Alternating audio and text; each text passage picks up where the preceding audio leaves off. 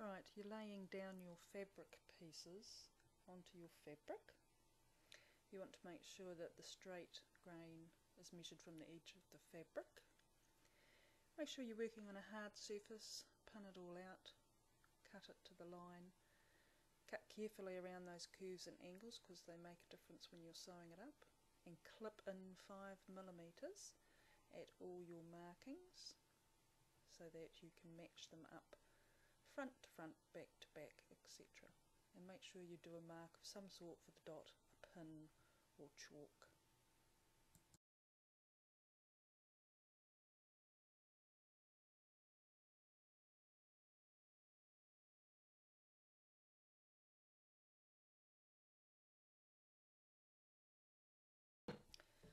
Fold one of the gusset pieces lengthways and pin it from the opening to the dart and sew this.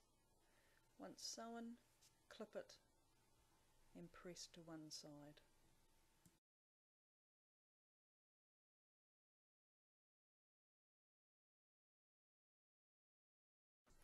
You'll be sandwiching the box front and back pattern piece between two gussets. First you're going to place one gusset, right side facing, on top of the front, so both right sides are facing.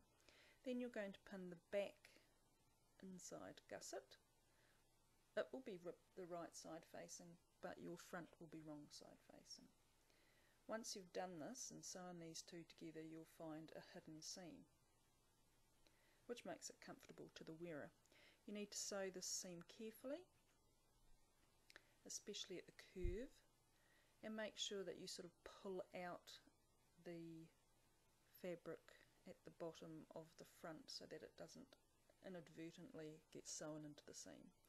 You want to trim the curve of the seam to 5mm, then grade it.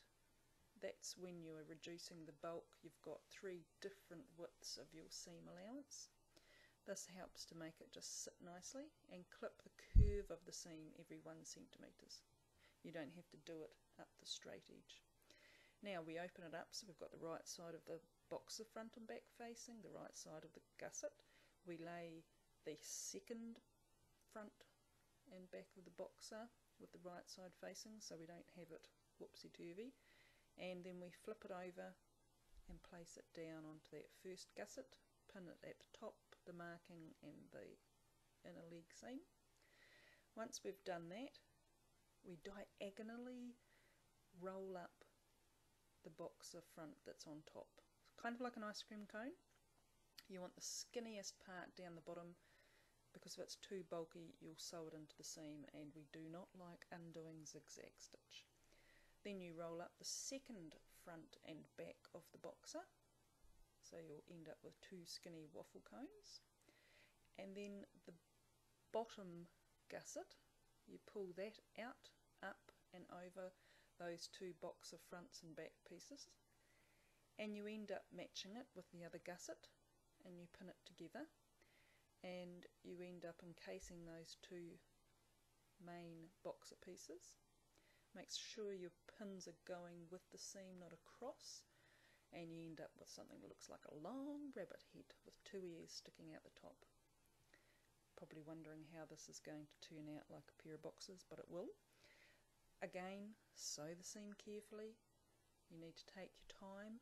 You don't want excess fabric of the boxer front and back going into the seam, and especially at the curve and as you get down to the bottom there is very little room to play, and you need to make sure you kind of pull it out, push it out, so that it won't get sewn up. Again, we trim it, grade it and clip it, and we're going to have the big reveal. We pull out those rabbit ears, and there we have the gusset with the enclosed hidden seams, nice and tidy. Give it a press.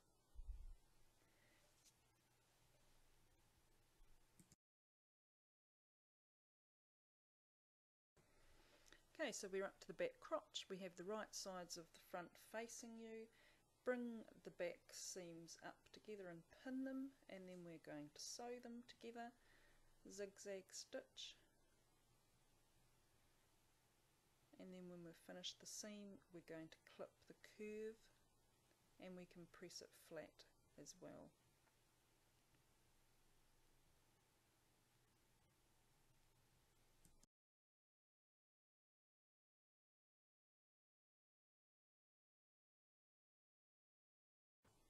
Right, so now we're pinning the front to the back of the very short inner leg seam. It's pretty tiny. Make sure you flatten out that back seam and sew it carefully because it is so little, and try and get that 1 centimetre seam allowance. When we're finished we're going to trim just to make it nice and tidy, and I end up trimming the corners that kind of evolve from that seam allowance, and it just reduces the bulk when you're hemming.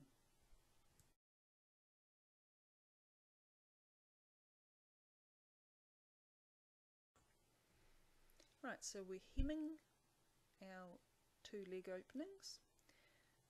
I'm using a little ruler that you can measure to 1.5 centimetres, fold your fabric over and pin it on the right side, and then once it's all done, lickety split, it's ready to hem. And I use a twin needle which sews 2 parallel rows of straight stitch on top and a zigzag stitch underneath, which helps to neaten the fabric. And again, we need to make sure we keep our work tidy, so we trim our threads and we trim the excess fabric underneath. And sometimes when you sew really well, there's none to trim.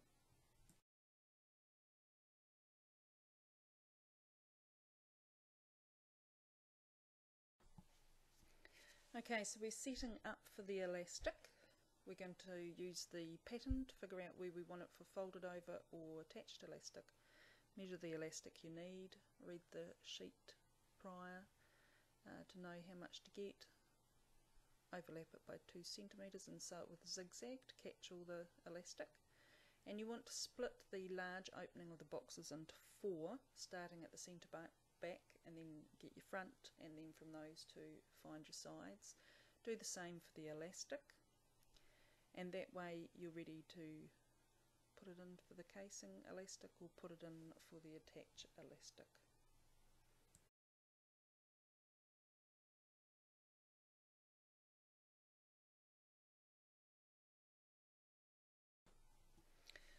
Okay, so for the casing elastic, we put it onto the inside of the boxes, fold the fabric over about 3 to 4 centimetres and pin it on the right side so that when we top stitch it, the pins are there. And then once the pins are in place all the way around, we're ready to top stitch and encase the elastic. Again, I'm using the twin needle.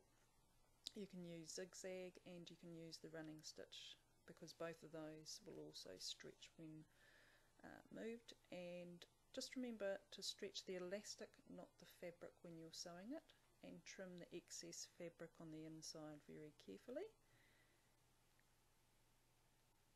because sometimes you can nip the fabric and the finished casing box.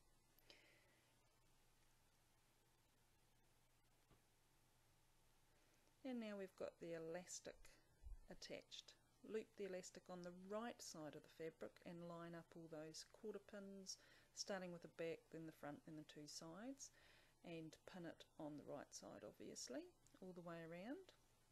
And again, when we either pin the elastic or sew the elastic on, make sure that you've evened out your elastic, and when you're sewing it you don't stretch the fabric, you just stretch the elastic. Again, twin needle, zigzag, running stitch is used. Take your time so that the elastic is attached and is neatly sewn on and therefore comfortable to your child. I trim off my double twin needle threads just as I get to them, and once we're finished we trim away that excess fabric. Again, be careful trimming because you might cut the fabric, and voila, finished boxes with attached elastic.